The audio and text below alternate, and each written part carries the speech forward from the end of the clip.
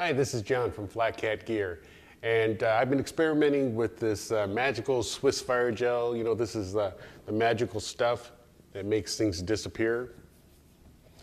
So one of the comments I got back was, okay, so we've got this nice, gelled alcohol, and it looks like it's easier to pour and stuff, but how safe is it? So I thought I'd do this experiment. So in the first video, what I'm going to show you is I've gone out this isolated road, nothing around, and I'm going to light denatured alcohol stove in a cat can stove and tip it over.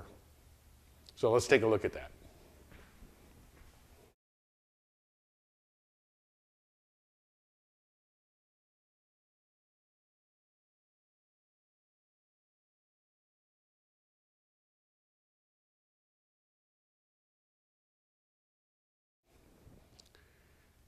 In this next video, what I do is I take the same stove and I fill it with fire gel and I get it nice and hot and I tip it over. And let's take a look and see what that one looks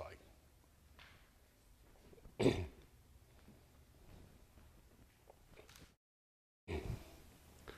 So now after the test, I kind of eyeball it, and what I'm looking at is that the fire gel spread maybe a quarter to a fifth of the same area as a denatured alcohol. So that's the advantage of having the thickener in it.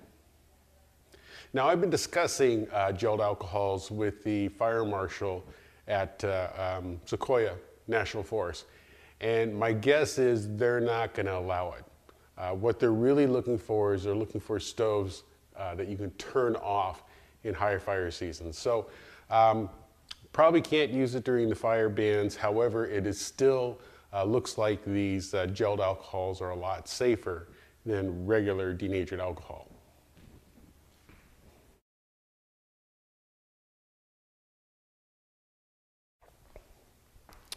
So I bought the Swiss fire gel on Amazon. I think it was $16, kind of thick.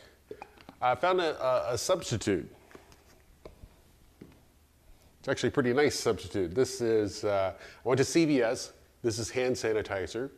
This particular hand sanitizer has 70% ethanol in it. So the fire gel that I had 80% ethanol. This is 70% ethanol.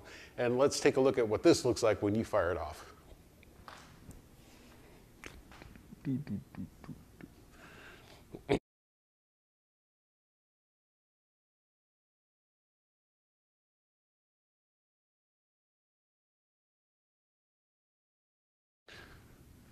So if you want to experiment at home with fire gels, a cheap way to go is these hand sanitizers. This one cost me, I think it was $2.99, and it's a 4-ounce bottle. Also, I'm looking online. There are ways to add thickeners to alcohol, and I'm going to see if I can come up with a simple, easy DIY way of thickening up alcohol. Again, you probably still can't use it during a fire ban. However, I think there's a significant improvement in safety and handling if you add a little thickener to it. So come visit us at www.flatcatgear.com.